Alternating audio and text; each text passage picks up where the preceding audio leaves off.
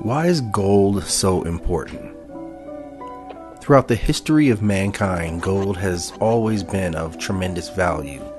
It adorns our bodies, it powers our technologies, it founds economies and empires.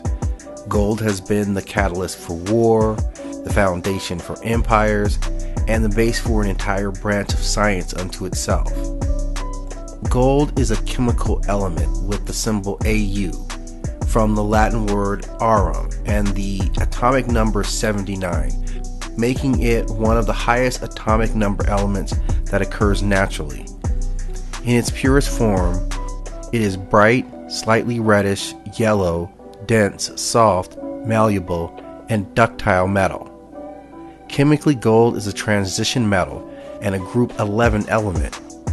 It is one of the least reactive chemical elements and is solid under standard conditions. Gold often occurs in free elements like nuggets or grains, in rocks, in veins, and in alluvial deposits. It occurs in solid solution series with native elements like silver and is often naturally alloyed with copper and palladium. Gold is resistant to most acids.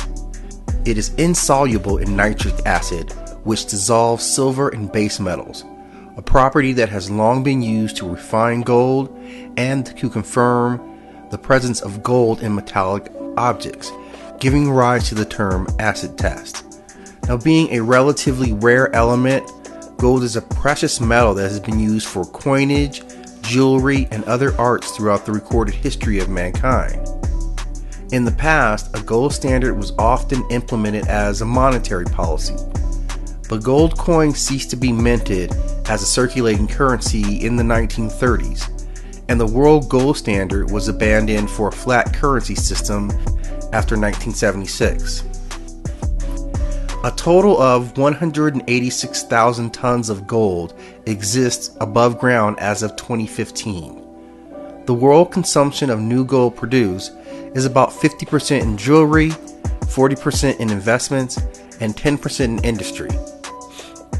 Gold's high malleability, deductibility, resistance to corrosion and other chemical reactions, and conductivity of electricity have led to its continued use in corrosion-resistant electrical connectors in all types of computerized devices. Gold is key to advanced technology. Gold is also used in infrared shielding, colored glass production, gold leafing, and tooth restoration. Certain gold salts are still used as anti-inflammatories in medicine. As of 2018, the world's largest producer of gold by far was China, with 450 tons per year.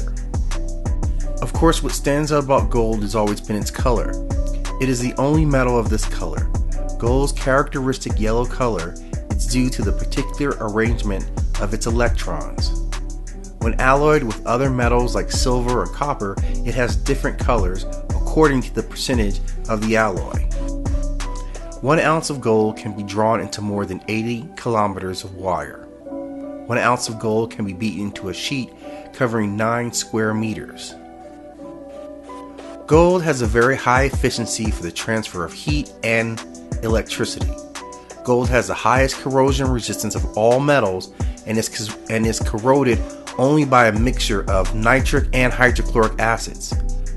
Gold is a noble metal because it does not oxidize. 2/3 of the world's gold is mined in South Africa.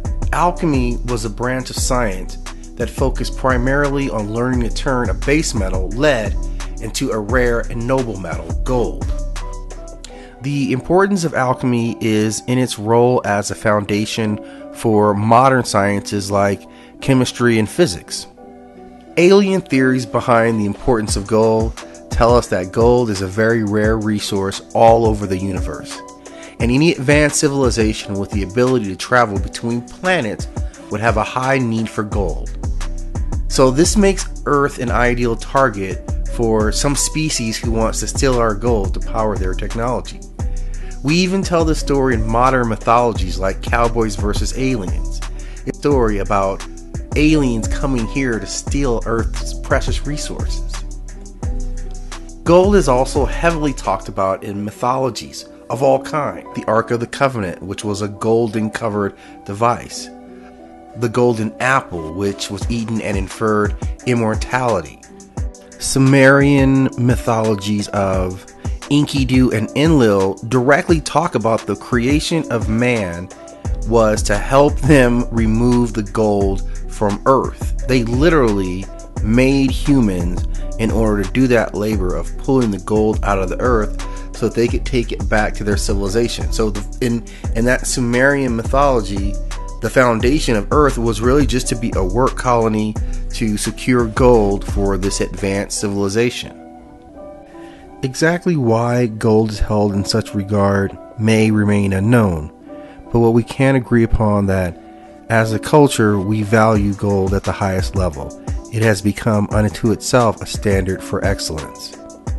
We can agree that gold has been the basis of economies and empires all around the globe.